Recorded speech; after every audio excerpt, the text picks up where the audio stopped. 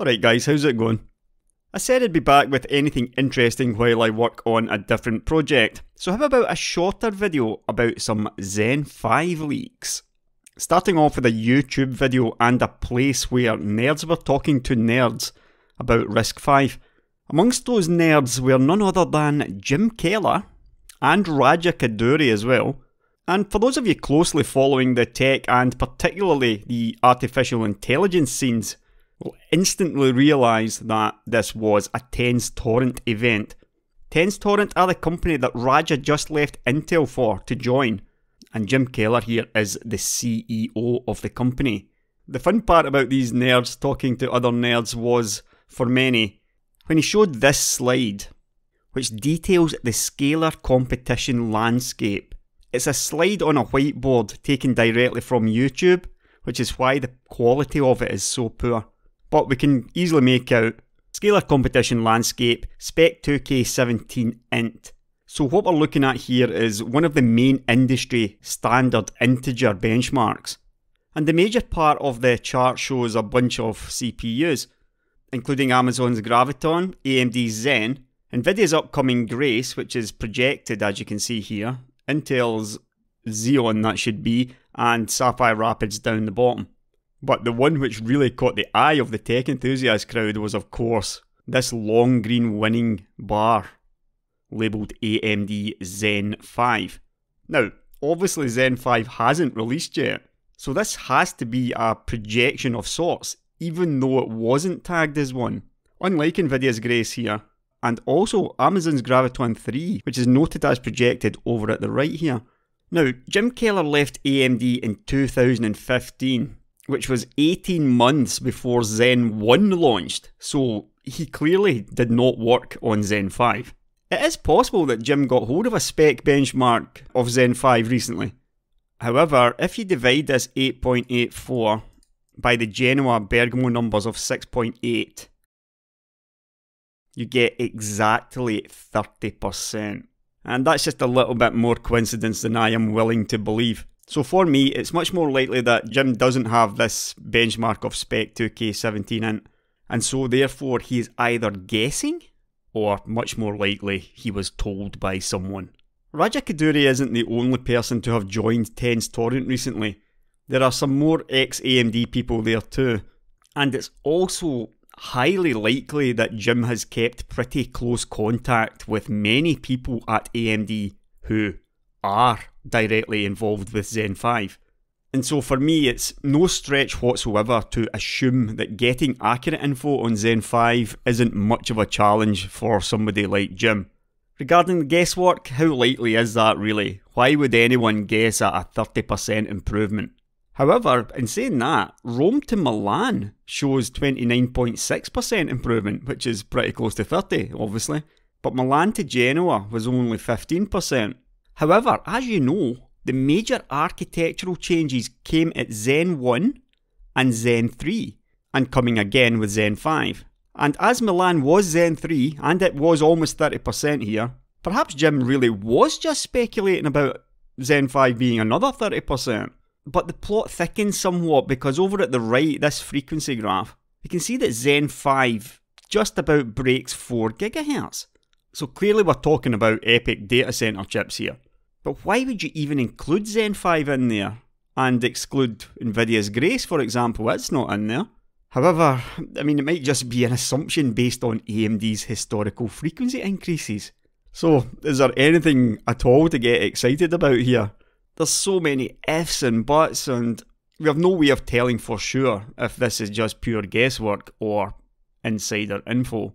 But if you want one last thing to ponder about this leak or whatever it is, the old video has now been made private, and they actually uploaded this new video a few days later, which included an updated and obviously much more readable slide here, which now shows Zen 5 as projected on both sides.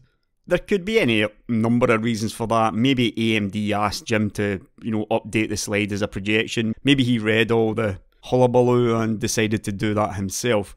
But whatever the reasons for it, it'll add fuel to the fire for some people. Next up was a rather amusing leak by Tom over at Moore's Law is Dead.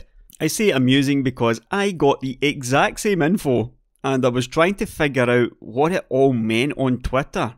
Literally 1 hour before Tom uploaded his video. The leak was of an AMD engineering sample, which is obviously Turin Zen 5, Cinebench R23 score, which came in at around about 124,000 points, compared to the Cinebench world record of 132,484, which was with a Xeon W9-3495X. That is the 56-core Sapphire Rapids SP CPU.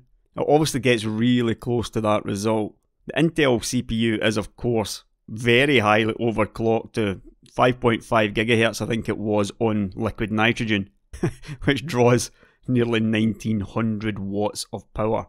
Now, the Turin CPUs appear to be twin 64-core 128 threads, we think, running slightly higher clock speeds, we can see here, of 3.85 GHz. That's compared to the previous generation 3.7, 3.6. And this already was a huge surprise to me, because it would seem that AMD has got Turin back from TSMC's 4nm fab in great condition very early. And this is probably A0 silicon, and it might even already be ready for high volume manufacturing.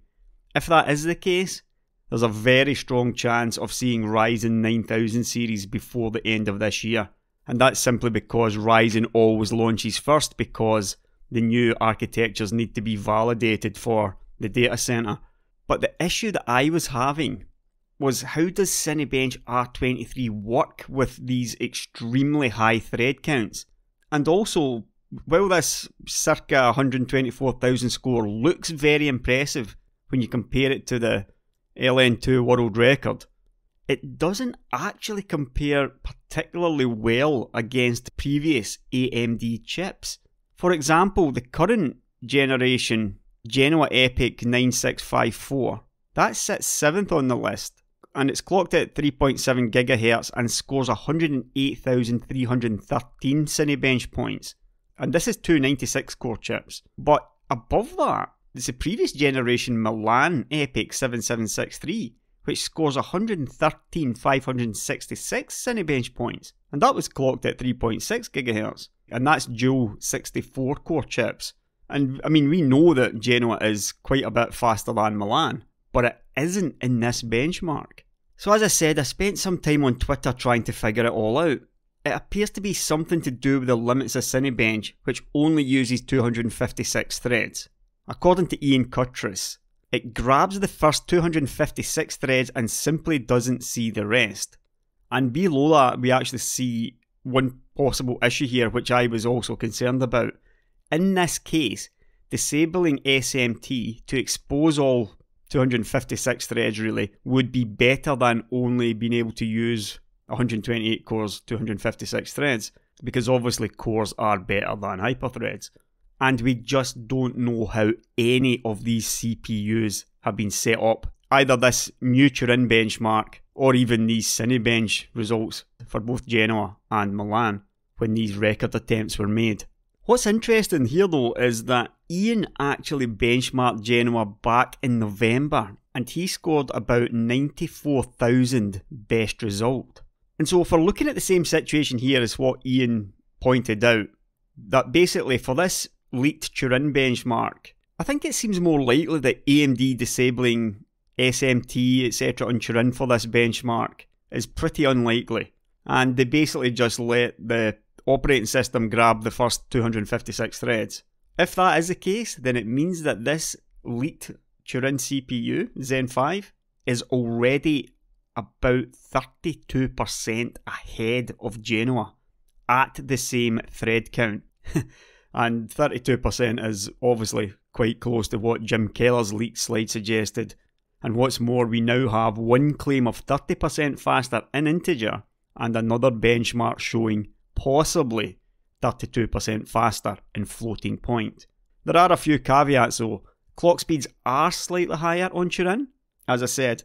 So again, it is just too difficult to tell right now. But what I can tell you though is that from the other info I got while I also received this benchmark is that AMD are really excited about Zen 5. Tom talked about other info as well, including a larger L1 cache size, among others, but if you want, you can check out his video for that. Now, next up is what I believe is new exclusive information about Zen 5. If you remember back to Zen 1, it was an 8-core chiplet, but was set up as two of these 4-core complexes. In a way, it was two 4-core CPUs with 8MB of L3, which communicated with each other through a crossbar, and that's what kind of led to the issues with latency in loads which went over these 4 cores on each CCX. Zen 2 was a similar story, except that L3 had doubled to 16MB per CCX, but each of the CCXs still communicated through the crossbar. It wasn't until Zen 3 that the entire problem was solved and the CCX was now a true 8-core CPU. And the way that AMD achieved this was by moving from the old crossbar to what's called a bidirectional ring bus.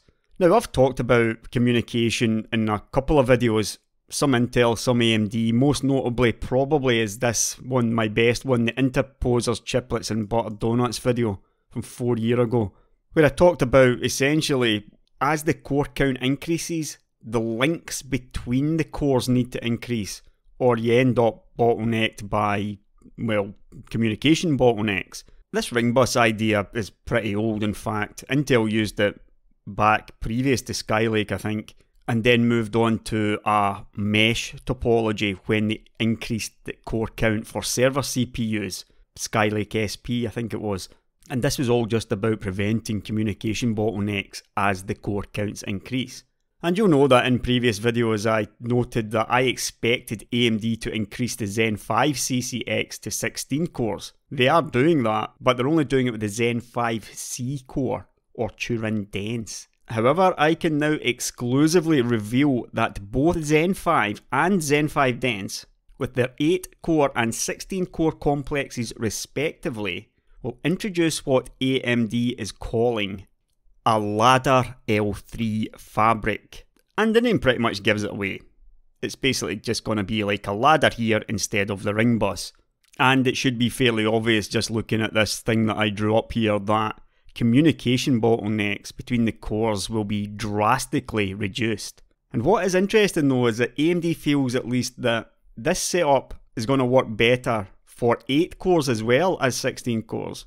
And as you know, I am reasonably expecting this as a minimum for Zen 6. So look out for this when the Zen 5 slides start leaking out, this ladder L3 fabric. It probably won't look exactly like this on AMD's slides, but I don't think it'll be too far off. Now, the last leak today is one that I got a bit overexcited by, I think, only to be brought back to earth by one of my most trusted leakers. AMD has CPUs in their labs with 2MB and 3MB of L2 cache per core. And if you recall, Zen 4 has just doubled the L2 from 512KB up to 1MB. Well, now I can exclusively reveal they have working chips with as much as 3MB of L2 per core.